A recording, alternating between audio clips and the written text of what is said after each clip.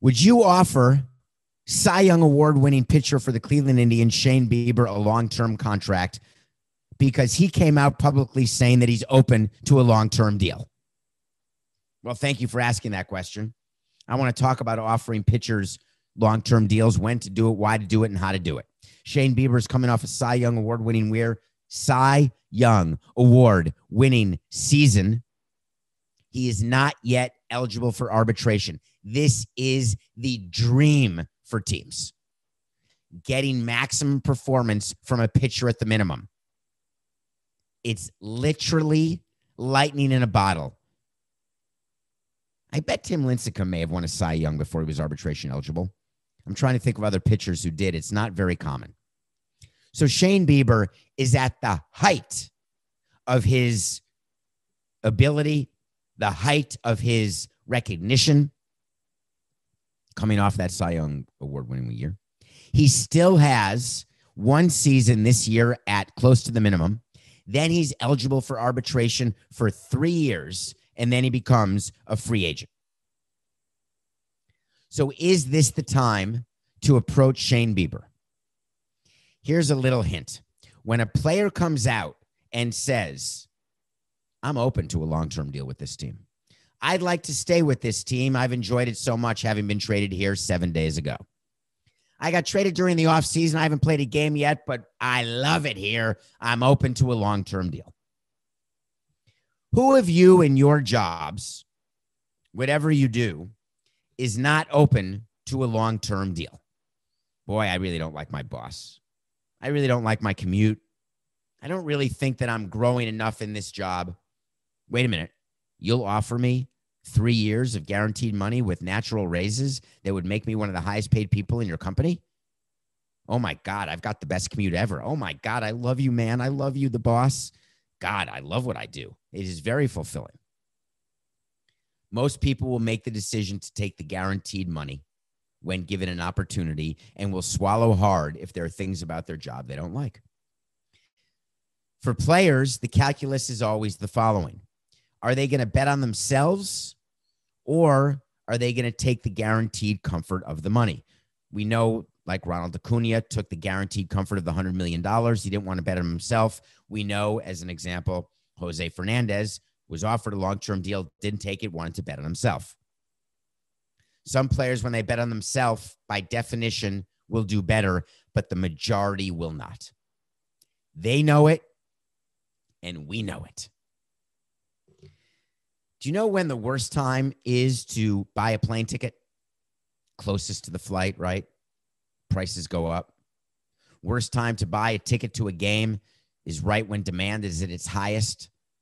If you're willing to wait to the very end, sometimes prices go down. Your price of entry goes down. Dealing with players, and this is very sensitive right now because of what Kevin Mather said. So I want to be very careful in how I say it. Giancarlo Stanton wants to be more than just a name on a piece of paper or a line item, but he recognizes business is business. But the fact is that every single boss you've ever had or ever will have does look at you as a line item. As much as our team was family, and we were, as much as we like to pay our executives and sometimes overpay them, which we did, we always had to keep in mind that there was an individual named Jeffrey funding the losses for the team. And the only way to try to lessen your losses was to try to win games. And the only way to win games is to have as many players as possible making fewer dollars than they should. And to have people in sales making more money than they should because you're willing to pay them a higher commission than any other team because you want sales, you want tickets sold, you want corporate sponsorship sold, you want a naming rights deal, some of which we never got. So Shane Bieber right now is at his height in value. And the reason why he's open to a long-term deal is because when you are a pitcher, you are one pitch away from snapping your ulnar collateral ligament. You're one pitch away from having a shoulder impingement, a torn labrum. You're one pitch away from changing the trajectory of your career earnings. For position players, it's much more rare to have career-ending injuries. It's much more rare to have injuries that linger to the point that your performance cannot be what people projected, including you. But for pitchers, it's far more common.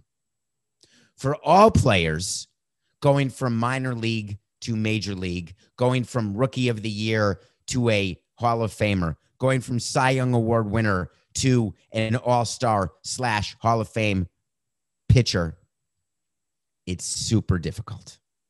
I mentioned Tim Lincecum early in the show. Do you know Tim Lincecum? His career was cut short, funky delivery, injuries. He's not going to be in the Hall of Fame.